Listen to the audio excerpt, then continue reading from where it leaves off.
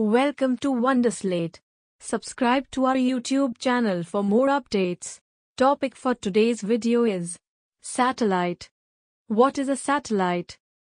A satellite is a moon, planet or machine that orbits a planet or star.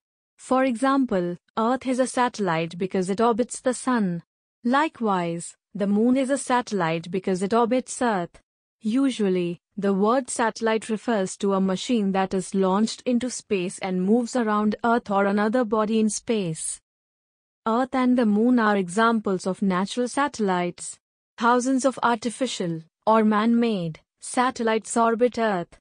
Some take pictures of the planet that help meteorologists predict weather and track hurricanes. Some take pictures of other planets, the sun, black holes, dark matter or faraway galaxies. Still other satellites are used mainly for communications, such as beaming TV signals and phone calls around the world. A group of more than 20 satellites make up the Global Positioning System, or GPS.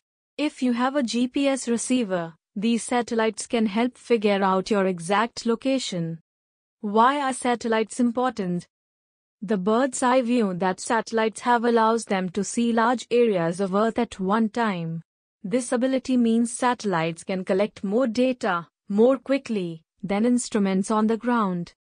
Satellites also can see into space better than telescopes at Earth's surface. That's because satellites fly above the clouds, dust and molecules in the atmosphere that can block the view from ground level. Before satellites, TV signals didn't go very far. TV signals only travel in straight lines, so they would quickly trail off into space instead of following Earth's curve. Sometimes mountains or tall buildings would block them. Then, almost instantly, the satellite can send them back down to different locations on Earth. How satellites work? The main components of a satellite consist of the communication system, which includes the antennas and transponders that receive and retransmit signals, the power system, which includes the solar panels that provide power, and the propulsion system, which includes the rockets that propel the satellite. A satellite has thrusters that are fired occasionally to make adjustments in its position. The maintenance of a satellite's orbital position is called station keeping, and the corrections made by using the satellite's thrusters are called attitude control. A satellite's lifespan is determined by the amount of fuel it has to power these thrusters.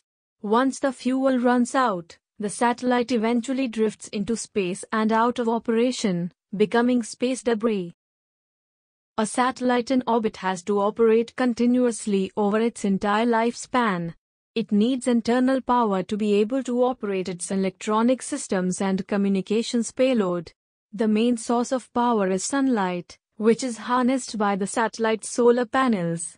A satellite also has batteries on board to provide power when the sun is blocked by Earth. The batteries are recharged by the excess current generated by the solar panels when there is sunlight. Parts of a satellite. Satellites come in many shapes and sizes, but most have at least two parts in common: an antenna and a power source. The antenna sends and receives information, often to and from Earth. The power source can be a solar panel or battery.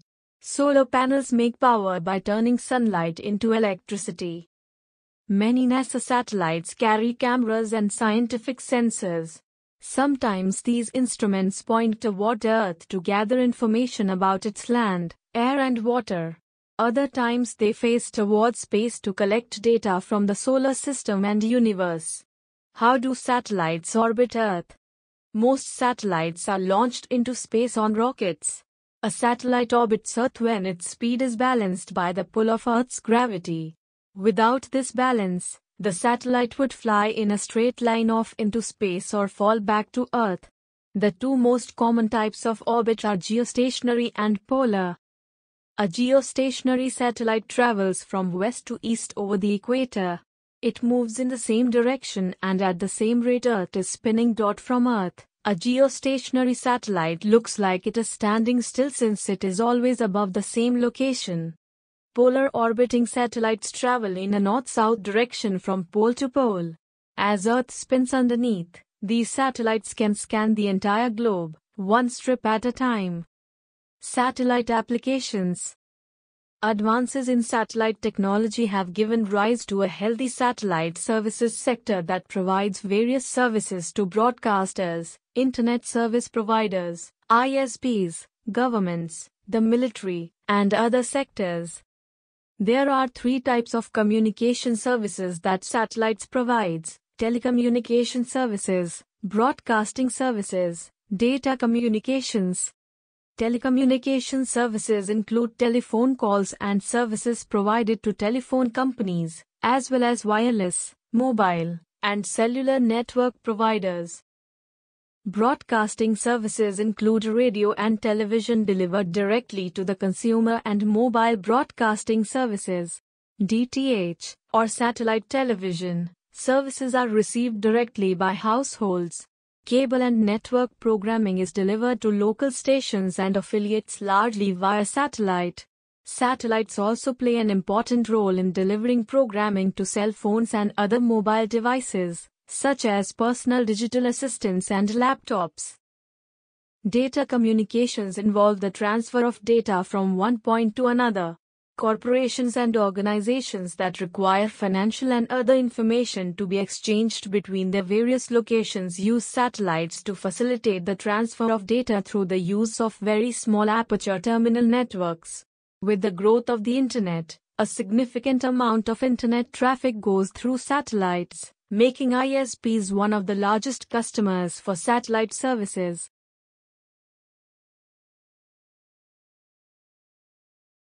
Satellites facts. NASA has two satellites chasing each other around the Earth, tracking the distance between them to measure gravitational anomalies. Their nicknames are Tom and Jerry. In 1981, India launched its first satellite that was transported on an ox cart, with the rocket parts carried on the back of bicycles. NASA says there are about 1,100 active satellites, both government and private. Plus there are about 2,600 ones that no longer work. The oldest one still in orbit, which is no longer functioning, was launched in 1958. In 2009, two communication satellites, from the US and Russia, collided. This is the only time two man-made satellites have collided by accident. Thank you for watching the video. If you have any suggestion for us, feel free to leave comments. If you liked the video and want to see more of it, hit the thumbs up and don't forget to click on subscribe button to get more updates of the future videos.